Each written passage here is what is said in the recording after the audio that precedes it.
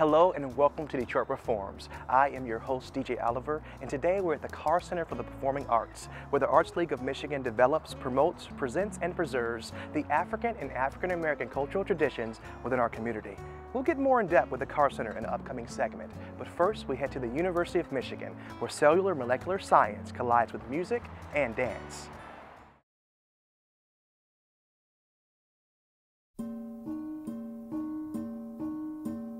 Imagine that I'm in the cell here, and here's part of the cell, and it's an important part. I use this. Autophagy is a process in which our cells break down parts of themselves. As with anything, including furniture, parts of the cell wear out. So how does a cell get rid of these things that are no longer functional? And this is the process of autophagy. Almost every month, there's a new connection being discovered between autophagy and some aspect of human health and disease. Cancer, some types of neurodegeneration, diabetes, heart disease, liver disease, various muscle diseases, you name it. That means we have to really understand it if we want to be able to manipulate it for therapeutic purposes. Products F and H are synthesized through the action of enzymes 1 through 7. I've been teaching introductory biology for over 20 years, and I'm looking for ways to make this subject accessible. And one of the questions I asked was whether short videos or including art would help. David does pretty much everything to, I see, an exact scale. I had been aware of the paintings of David Goodsell for a number of years. I'd always admired his work, which shows a more realistic depiction of how a cell might be than we typically draw them. Dan contacted me 10 years ago now and wanted to do a painting about autophagy. At that time, he was not interested because we didn't know enough about the system. The data just wasn't there. But now there's a lot more data at all levels for structures, for concentrations. We corresponded for months talking about the science behind it. The illustrations I do actually is working in a very interesting scale level, which is intermediate between anything we can see experimentally. But you can only get down so fine with that because of the size of light waves. Each time he gets a new discovery in his science, he comes to me asking for a new painting. So it's real fun to see his research progressing and helping him document that. The minute I saw that you've emailed through the composers list, I thought, wow, I've always been wanting to do something like that for a long time. The next evolution of this was to go to Wendy Lee and ask if there was any way she would be willing to collaborate on a musical piece that would represent autophagy. There's one point in the piece that the hand motion has to be like this. I really want to see that. Yeah. I was so excited about this because I had always wanted to collaborate with scientists, but I just didn't have the right occasion to do that. How does one section move to the other, or are the proportions equal, or is there a climax or something? Or anytime I'm working with someone who doesn't know the field well, in particular an artist, they ask questions that make me look at autophagy in a slightly different way. Wendy asking me about the speed of certain parts of the process, which I had not thought about, but she needed to know with regard to the tempo of the music. I hadn't appreciated as much in that sense of being a climax, but it's clear that as it gets to that point, and then all of a sudden it does change, and this boom, boom, boom, boom. And we've done paintings, we've done the music.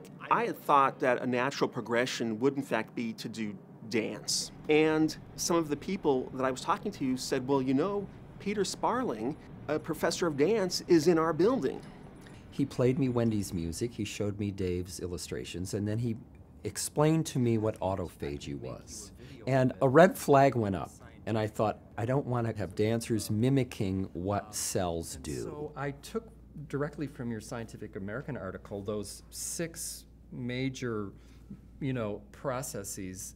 I hit upon some common denominators as Dan started describing the process, as if they were animated, as if they had wills of their own, and I thought, aha, this is it. This is a hook. Curl up, surround and engulf, seal, cut through, break down, and release back. It was fascinating to hear Peter's interpretation of autophagy. Does it mean that there is less energy or more resistance?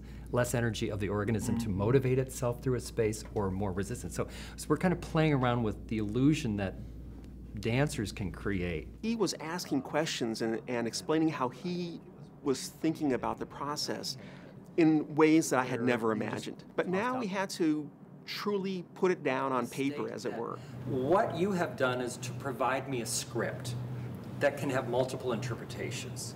I read a narrative into it. My role is largely as production director. I put the visual images and the music and the dance together. So what I'd like to do now is to show Dan and the folks what it is we're going to film up at the video studio on the floor from above. Okay, so can we do that first? I asked Wendy if she would sit at the piano and play macro autophagy. That then brought together the work that Wendy originally made, inspired by the cellular process, with the dance that I made, inspired by the same thing.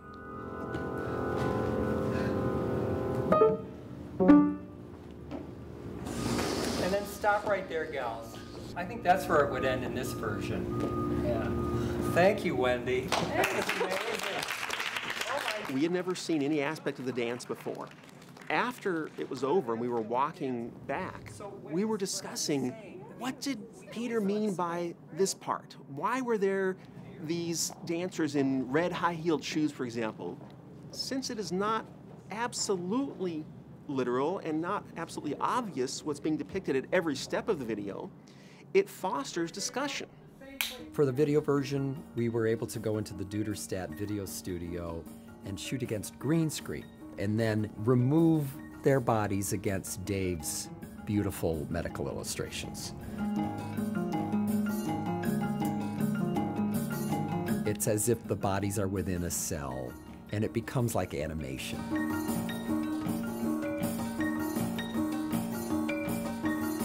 The cell carries out a dance of spring cleaning 365 days a year. As someone who's a neuroscience major, this is something very different than anything I've ever seen. I think it would be most helpful in a teaching environment for non-science students or people that aren't really well-versed in science. Scientists are finally becoming aware of the fact that they need to do a better job of explaining what they do to the public at large. Funding is becoming tighter, more difficult to obtain. And the only way to possibly reverse that is to get more people to become supportive of basic research. To learn more of U of M's collaboration, head to DetroitPerforms.org.